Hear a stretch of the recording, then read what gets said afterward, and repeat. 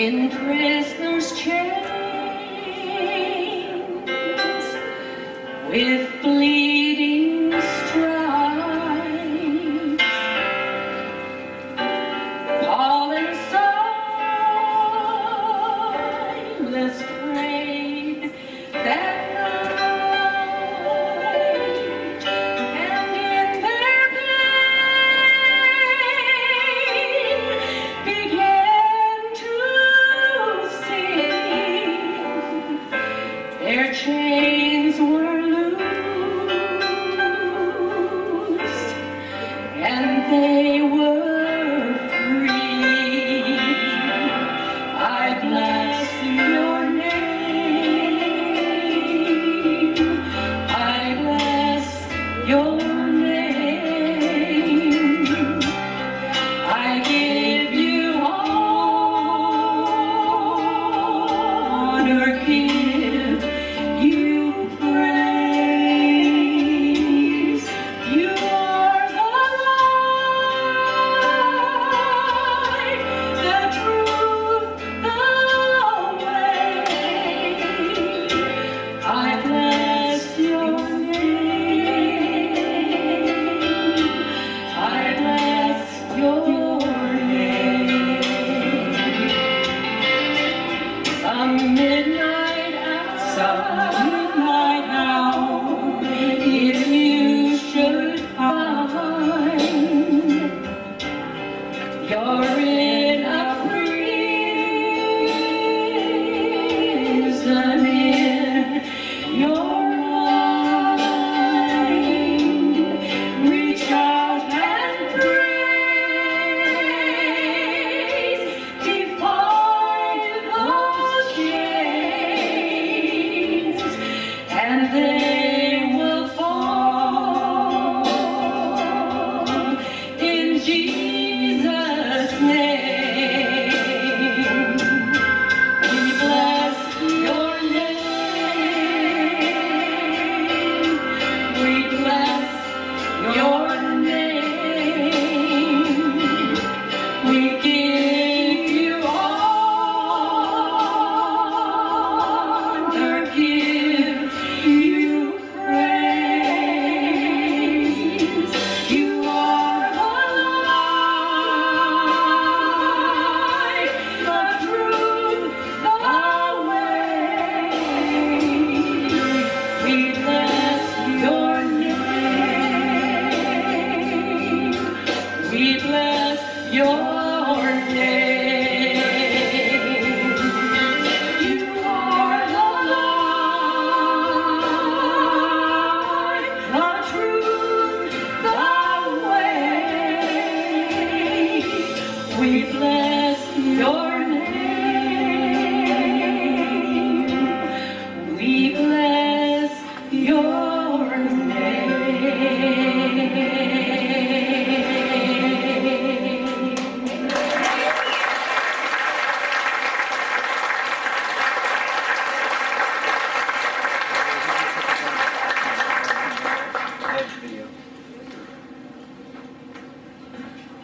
Male and female communication is fun. What do we mean by what we say?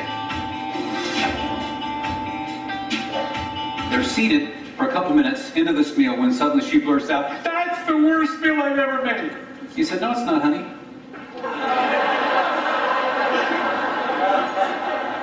Now, where's that going? Can't you see her saying something like, "What are you saying? What did you mean by what you just said?" "Okay, mama's boy. You're saying that I made thousands of worse meals than this one. You could just go move in with her a couple weeks and let her feed your fat face." But what if he was full of goodwill? What if when she said, "That's the worst meal I've ever made," he went, "No, it's not, honey," meaning by what he said, "You've never made a bad meal." What if that's what he meant by what he said? That evening is shot, folks.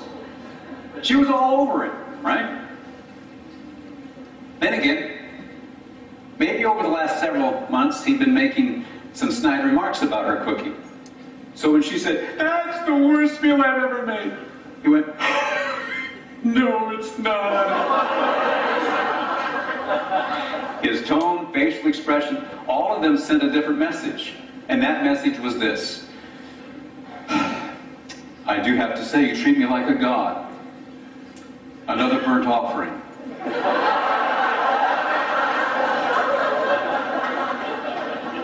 That evening is shot.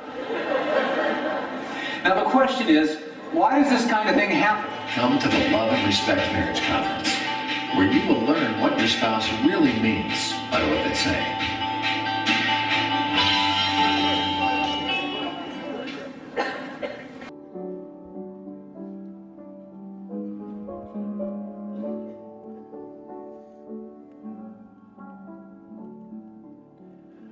Great is thy faithfulness, O God my Father.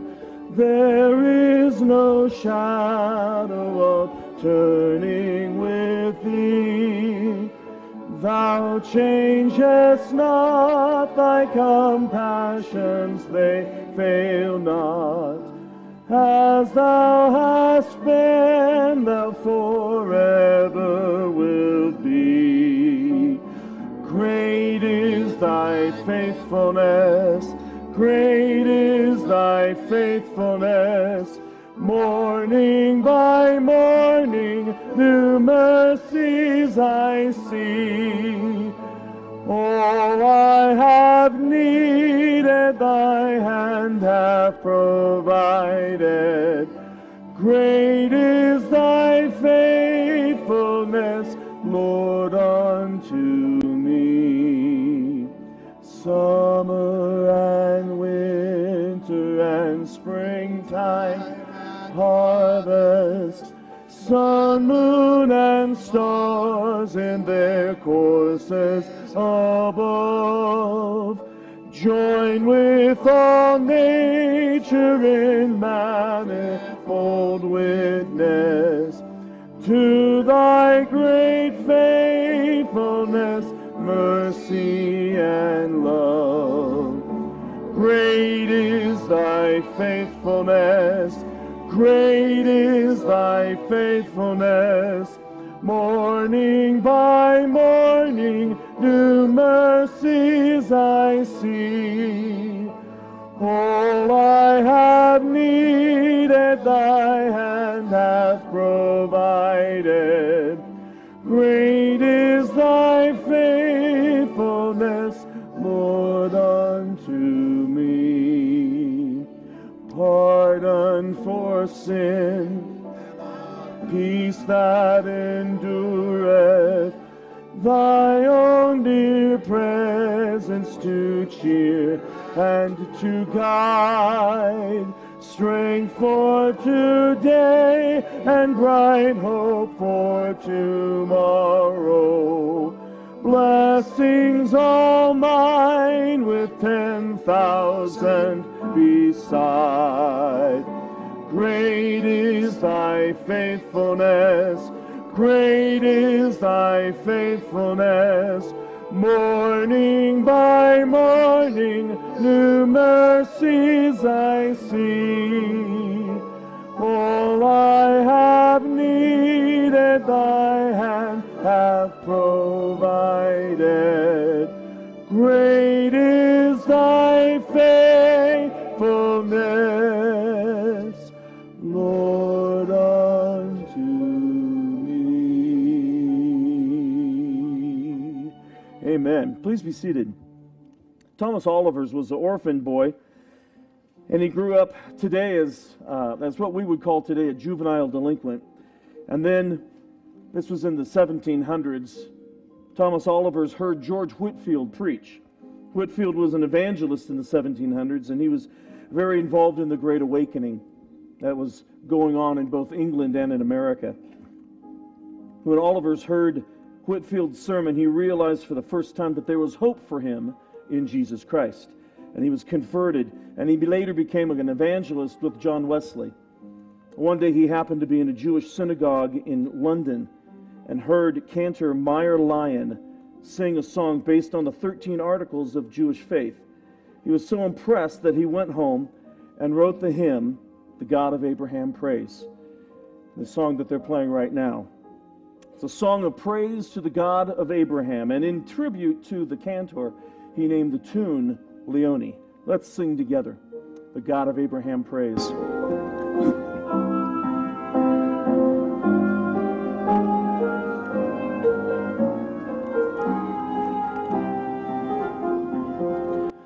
The God of Abram praise, who reigns enthroned above, ancient of everlasting days and God of love.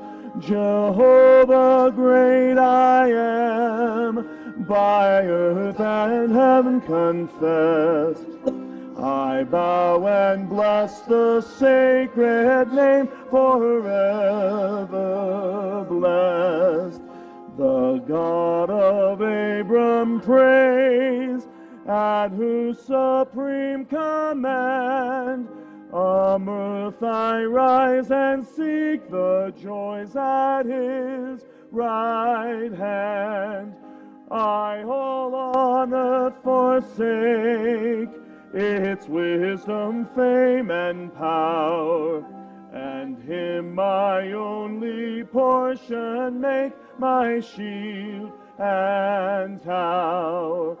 He by himself hath sworn, I on his oath depend. I shall on eagle's wings upborne to heaven ascend.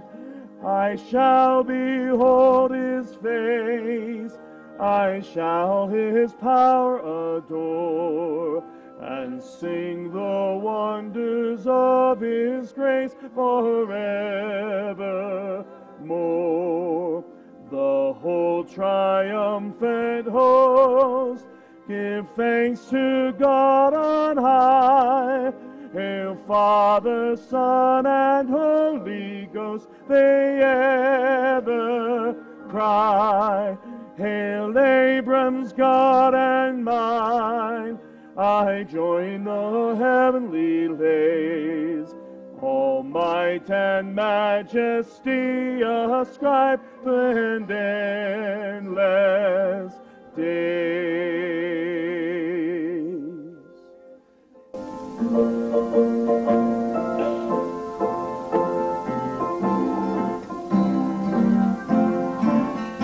The Lord's our rock, in him we hide, a shelter in the time of storm. To whatever ill betide, a shelter in the time of storm. Oh, Jesus is the rock in a weary land, a weary land, a weary land. Oh, Jesus is the rock in a weary land, a shelter in the time of storm. A shade by day, defense by night, a shelter in the time of storm. The oars alarm, no foes affright, a shelter in the time of storm. Oh, Jesus is the rock in a weary land, a weary land, a weary land. Oh, Jesus is the rock in a weary land, a shelter in the time of storm.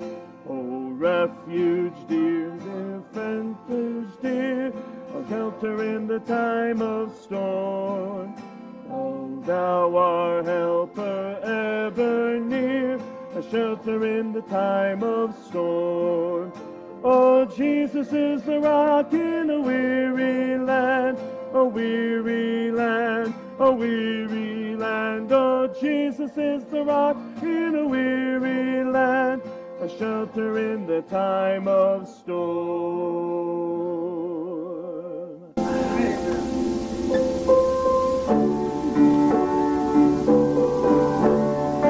Now you know this.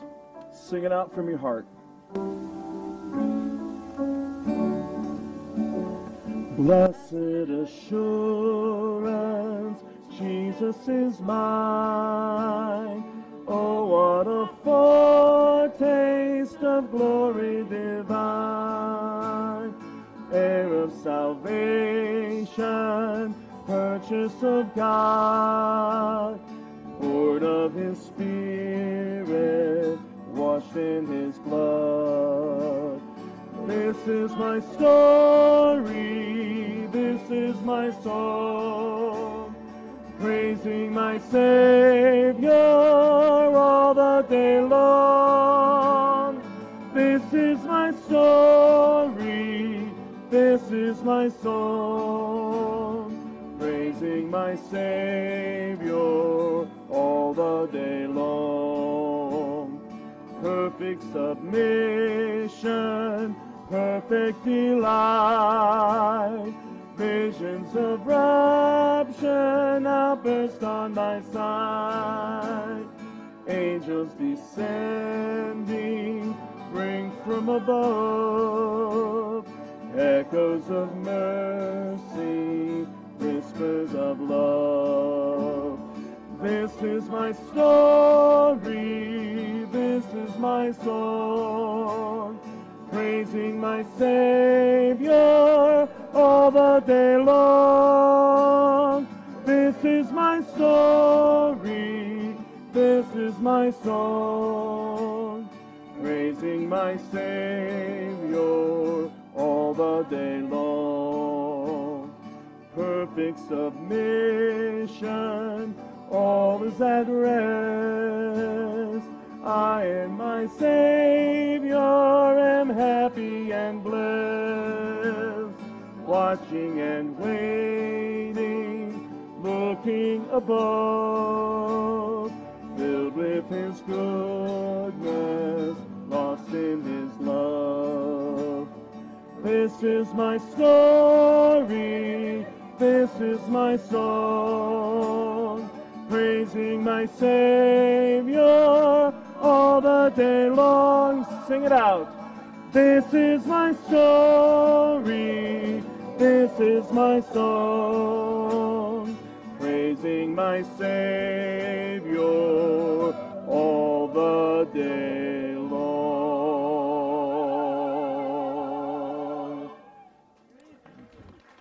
Time now that we... Okay, mic 2. Okay, whoa. This is a time that we sign up for Our Ladies' Tea. We do it in between service, so we can be fair to both first and second service. And as you know, we usually sign up in 30 minutes. We're full. So don't kill each other trying to get back there, but please come in and sign up. When you see the two Phyllis, both Phyllises are going to be at a table back there. Please, if you have a party of 3 or more, please go to that table. We'll direct you, because that's quite a few. But just sign up for Our Ladies' Tea coming. Thank you. Thank you, baby. By the way, all of your meals have been scrumptious. Except for that squash one a long time ago. And by the way, I'm delighted to see some of you back today. You know, this church is always new because we have people coming in, we have people leaving, we have people visiting. And for those of you back with us, it's good to see you. Welcome. We are studying in the book of Hebrews and talking about promises to keep. And I'd like you to follow along as I read from Hebrews chapter 6 and verses 11 through 20. Hebrews chapter 6, verses 11 through 20. And we desire that each one of you show the same diligence so as to realize the full assurance of hope until the end, so that you will not be sluggish, but imitators of those who through faith and patience inherit the promises. For when God made the promise to Abraham, since he could swear by no one greater, he swore by himself, saying, I will surely bless you, and I will surely multiply you. And so having patiently waited, he obtained the promise. For men swear by one greater than themselves. And with them an oath is given as a confirmation, is an end to every dispute. In the same way, God, desiring even more to show to the heirs of the promise the unchangeableness of his purpose, interposed with an oath, so that by two unchangeable things, that is, his promise and his oath, by two unchangeable things in which it is impossible for God to lie, we who have taken refuge would have strong encouragement to take hold of the hope set before us. This hope we have as an anchor of the soul. And then the camera's in the way. A hope both sure and steadfast, and one which enters within the veil, where Jesus has entered as a forerunner for us, having become a high priest forever according to the order of Melchizedek. Now, this is a portion that sort of comes between the author of Hebrews talking about Melchizedek. It's almost a wonder why he put this in, but he wants these Hebrew readers to realize that Abraham was given promises, and God is going to fulfill those promises, but the promise was Messiah. The promise was Jesus, and these people had trusted Jesus, but they were tempted to go back to Judaism. We'll talk about that in a moment. But I want to ask the question that really has an obvious answer.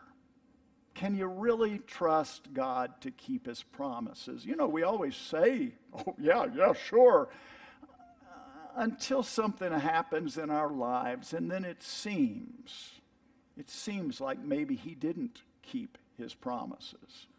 We have such an expert on people saying things. Our former president says that nearly everyone will lie to you given the right circumstances. But God won't. You know, the president's not too far off there. Let me be honest. Having worked with people for many, many, many years, yeah, people do tend to lie. Pastors know that. Doctors know that. Dentists know that. Did you brought? No, oh, sure, you know. But God doesn't lie. And with that, I think these folks in this place, we don't even know where that the letter to the Hebrews was given, these folks are beginning to feel like God hasn't kept his promises to us. We're going through persecution. We trusted Jesus, and maybe all this thing about the Christian life is a lie, and maybe he's not going to perform his promises to us like we thought he would. So let's go back and remind ourselves of what's going on with these Hebrews.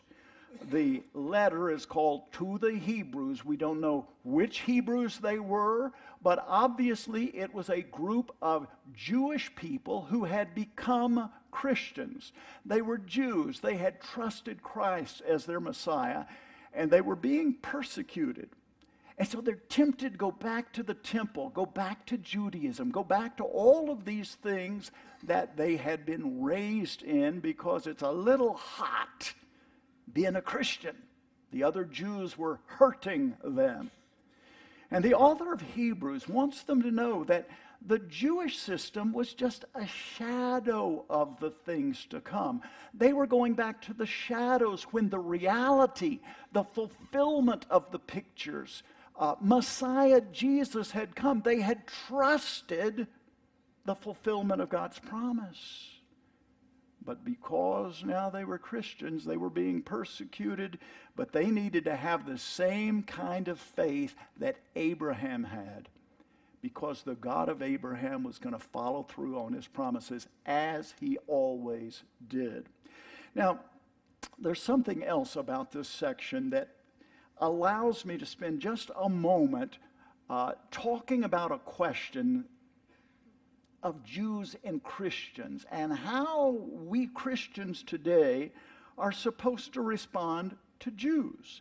And whether you know it or not, there is a big debate in denominations about how to treat the Jews. And it's been true ever since the cross. For instance, is God finished with the Jews as a nation? Don't answer my question for me. This is my sermon. Who said that? You have been taught well. Has the church become the new Israel? How should Christians look at Judaism since they rejected and crucified Jesus? Now, with all of that in mind, we're going to play a little game. Okay, you ready? Here it is. I can see they didn't turn on my music. There's the music. Okay, and this game is known as Who Said That? Here's the object of the game, folks. I'm going to read you a statement, and you are going to tell me who said that. Are you ready? Here we go. Here's the statement. Who said, "What shall we Christians do with this," bad word deleted, "rejected race of Jews? First, their synagogues should be set on fire, and whatever does not burn up should be covered or spread over with dirt, so that no one may be able to see a cinder or stone of it. And this ought to be done for the honor of God and the glory of Christianity, in order that God may see we are Christians. Secondly, their homes likewise should be broken down and destroyed." Who said that? It was, you are right, it was Martin Luther, the man who started the Protestant Reformation. Yeah. Who would have known that, you know? This great man hated Jews? Yes, just like the Christians before him and after him, believe it or not. Most Christians are shocked when they realize that the church was one of the initiators of anti-Semitism that led to Hitler being able to persecute the Jews. The church was in on it, unfortunately. And unfortunately, many people today would be shocked to learn that there are churches today teaching a doctrine that is giving us that same sort of anti-Semitism, and maybe you've seen it on the news. It's beginning to rise again, and it's coming out of church doctrine. Not only church doctrine, but you see, that's the problem with teaching that the Jews have been put aside and are no longer in God's plan. There's a new book out, and I recommend it for you. It is by Joel Richardson. It's called When a Jew Rules the World. And as I was reading it, I thought, man, you have done an amazing historical research. And he shows all of the church fathers who hated the Jews and all of the people after that who pushed anti-Semitism. And one of his purposes in the book is to do that. He shows, first of all, that the Christian church doctrine made it possible for Hitler to rise to power and destroy the Jews. I know we don't like to hear it, but it's true. He quotes in his book one of the church historians and theologians, Hans Kung, who said, "Nazi anti-Judaism was the work of godless anti-Christian criminals, but it would not have been possible without the almost 2,000 years prehistory of Christian anti-Judaism." It's that same sort of anti-Judaism that is being taught today in a lot of churches. It's called, and I'm going to use my word, I call it replacement theology. But every time I talk with someone who believes, in my opinion, replacement theology, they change the terms on me, so I don't exactly know what to call it anymore. But replacement theology says this. Let me show you some pictures. Easier for me to see through pictures. Replacement theology starts out with the Jews, and it says God chose the Jews. He chose the Jews, and he promised them a kingdom. But along the way, when God sent the Messiah, the Jews rejected their Messiah. And they put him on a cross. They said, "We will not let this man rule over us." So they rejected God's plan, and so God rejected them, and now he is giving the promises of the Jews to the real Israel, which is the church. And there are lots and lots of churches that teach that. You say, well, who? Well, first of all, as I say, it's impossible to pin some of them down because they change their wording. But here's the issue. The issue is, will God fulfill his promise to give an earthly kingdom to the Jews? Will he do that? There are a great many who say no. Those who tend to fit into that group are Roman Catholics. They believe that the Jews' day has passed. Episcopalians, Methodists, Lutherans, most Christian churches. Now, the Christian church has had some changes over the last few years. It's hard to keep up with who believes what. But most Presbyterians, I was surprised that D. James Kennedy believed in replacement theology, as we were talking about before. That's most of them. We are among the few who say, no, God still has a plan for Israel, and we need to be very careful with our teaching about the Word of God and our understanding of it, and we dare not miss the warning of the Apostle Paul. Let me take you to it in Romans chapter 11. There is one noted theologian who says, I would believe in replacement theology if it were not for what Paul says in Romans 11. And Paul makes it clear here. Romans 11, verse 1, he says, I say then, God has not rejected his people, has he? That's a question in Greek that demands you to say, no, he hasn't. May it never be, for I too am an Israelite, a descendant of Abraham of the tribe of Benjamin. God has not rejected his people whom he foreknew. I say then, this is verse 11, we've skipped down here, they, the Jews, did not stumble so as to fall, did they? May it never be. But by their transgression, salvation has come to the Gentiles to make them jealous. But if some of the branches were broken off, that's the Jews, and you, Gentiles, being a wild olive, were grafted in among them and became a partaker with them of the rich root of the olive tree, do not be arrogant toward the branches. But if you are arrogant, remember that it is not you who supports the root, but the root supports you. In other words, God didn't choose the Gentiles, he chose the Jews. You will say then, well, branches were broken off so that I might be grafted in. Quite right.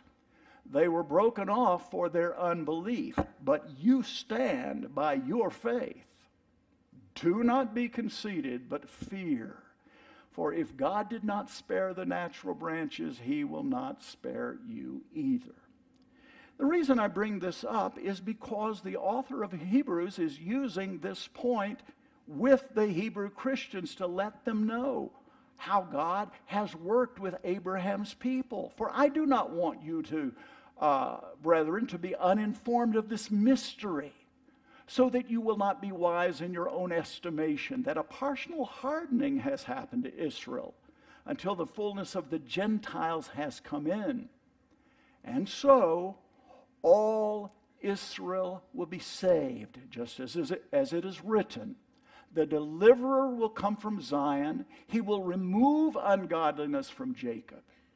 This is my covenant with them when I take away their sins.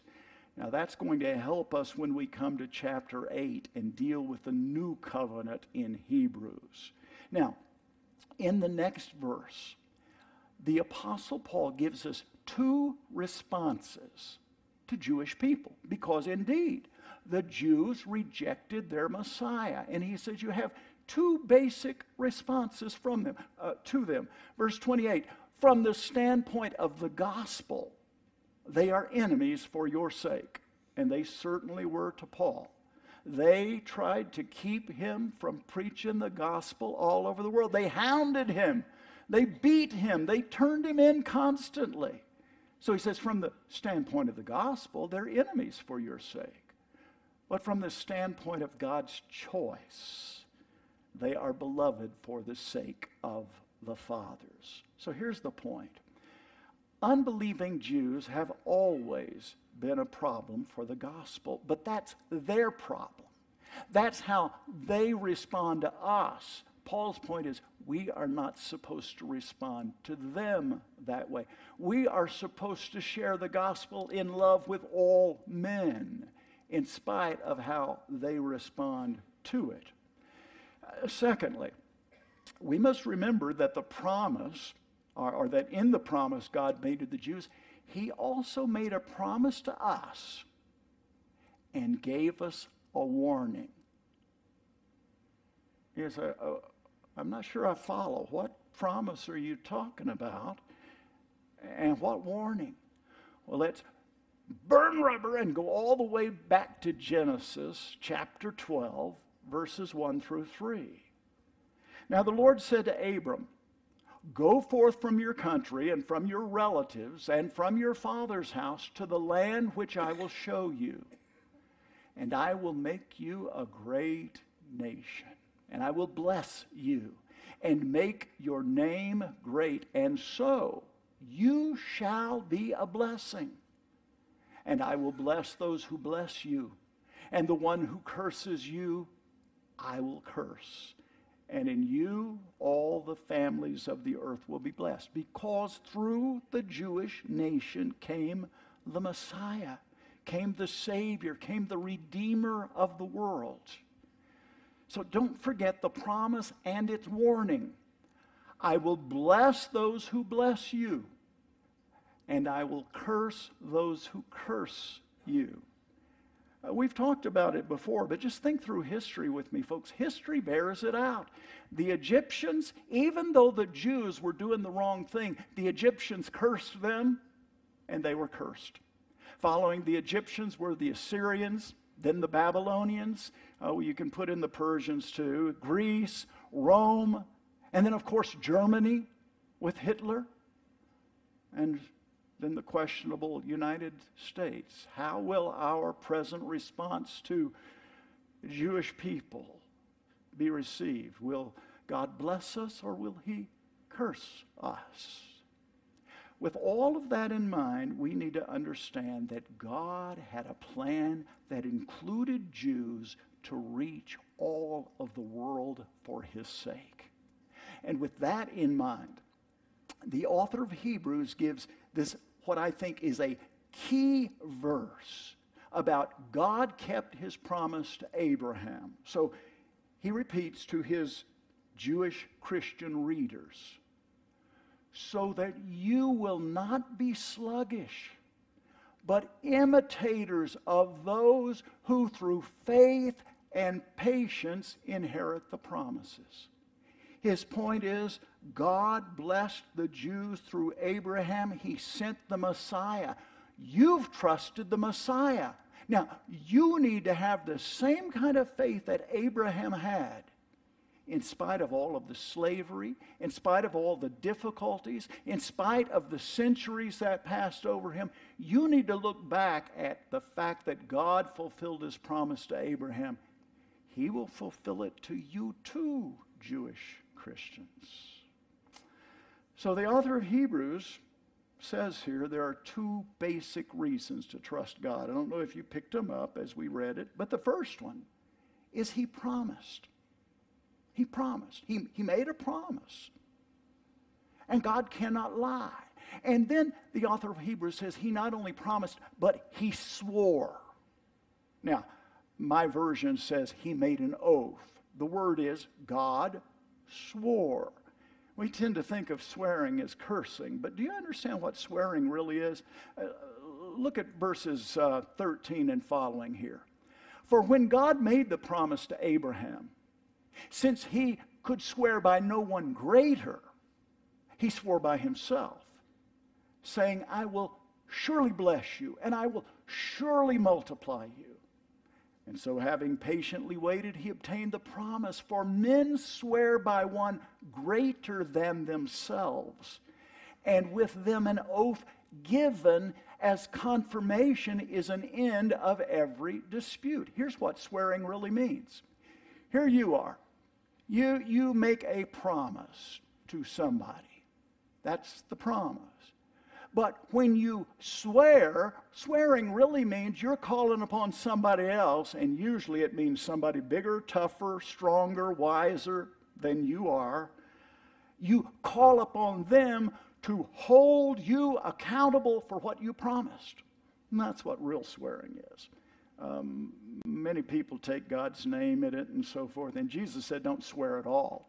You can't swear on the temple. That's all about God. You can't swear upon the hair on your head because you're well, he said, because they're given by God. And he said, don't swear at all. But the idea of swearing is you back up the promise by calling a stronger person to hold you accountable. God couldn't do that. There was nobody bigger than he was, nobody stronger than he was. And so the author of Hebrews says, since God could swear by no one greater, he swore by himself. He's a God who cannot lie. When he says it, he's going to back it up. In the same way, God desiring even more to show to the heirs of the promise, that is, the Jews, the unchangeableness of his purpose, interposed with an oath, so that by two unchangeable things in which it is impossible for God to lie, we who have taken refuge would have strong encouragement to take hold of the hope set before us. He's saying to these Jewish Christians, have faith.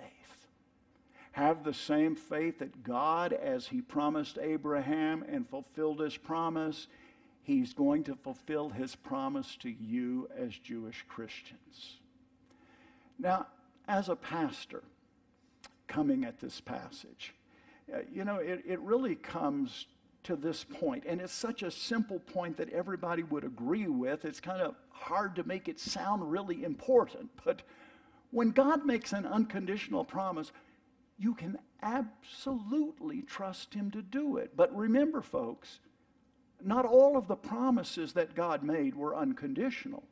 See, if God makes a condition to it, unless you fulfill the condition, then he's not going to fulfill his part. But when he makes an unconditional promise, as he did to Abraham, I will bless you, I will bring it to pass. When God makes those kind of promises to us, you can count on it. He always will bring it to pass. I mean, you think of situations in our life like this. There's no way I can provide for my family. What would you say to a Christian like this? Yes, you can, because God made a promise.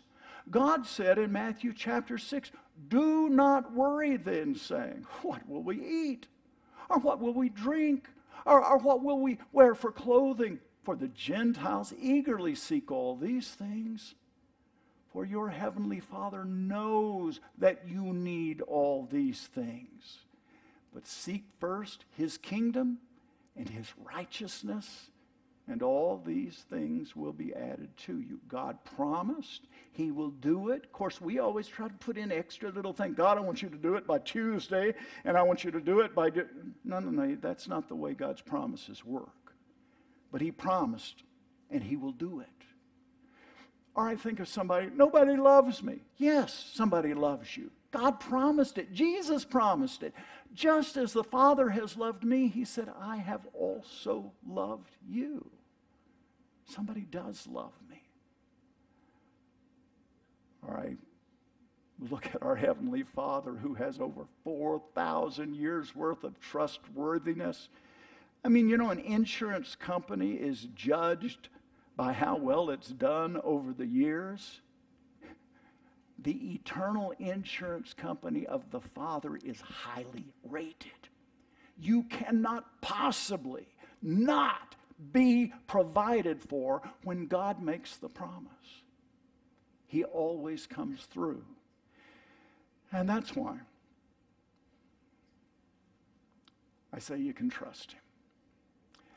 I could not nearly say it as well as one of my favorite preachers. I read a favorite sermon of his, probably a year ago, called That's My King. This is another one of his sermons.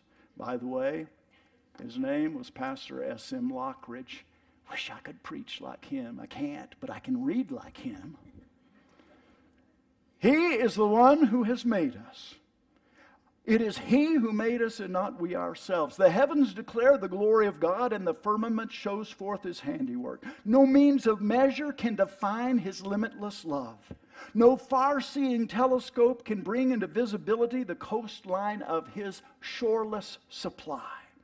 I'm telling you, church, you can trust Him. No barrier can hinder Him from pouring out His blessing. He is enduringly strong and entirely sincere.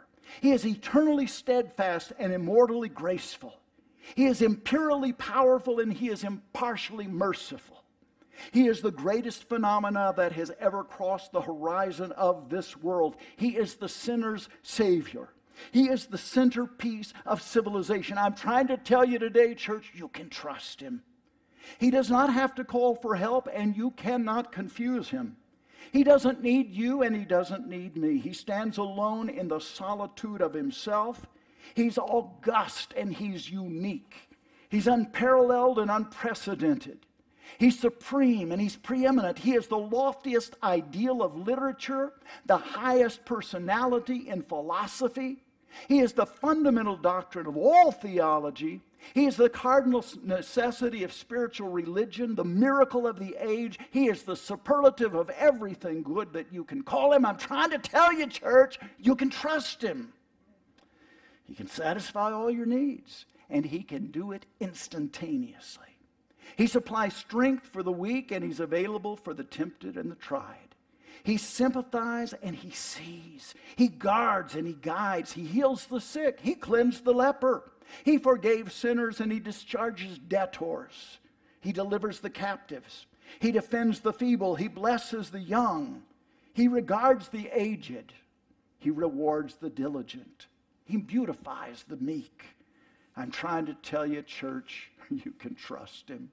He's the leader of legislators. He is the overseer of the overcomers and the governor of the governors. He is the key to knowledge, the wellspring of wisdom, the doorway of deliverance, the pathway of peace, the roadway of righteousness. He is the highway of holiness. He is the gateway of glory. He is the master of the mighty. He is the captor of the conquerors and the head of the heroes. He is the leader of the legislators, the overseer, the Prince of princes and the King of kings. He is the Lord of lords. You can trust Him. His promise is sure. His matchless life is matchless again still. His goodness is limitless. His mercy is everlasting. His love never changes. His word is enough. And all God's people said, you can trust Him. Say it with me. You can trust Him. Father, thank You for that fact. And I pray today that if there's anyone here struggling with their lives, if it's the fact that they don't know for certain if they'll spend eternity in heaven with You, I pray that they would trust You for that. They would accept Your free gift of salvation. But Lord, I realize that many of us have already done that. And yet, as believers, sometimes we wonder about the promises You make when we don't see You acting the way we think You ought to act, or working in what we think You ought to work in, and we get discouraged, disheartened. And then, Lord, we're reminded again of who You are. You can't even swear on anybody else because You are the greatest of the great. Thank You for Your promises. Help us by faith to trust You. We pray in Jesus' name. Amen.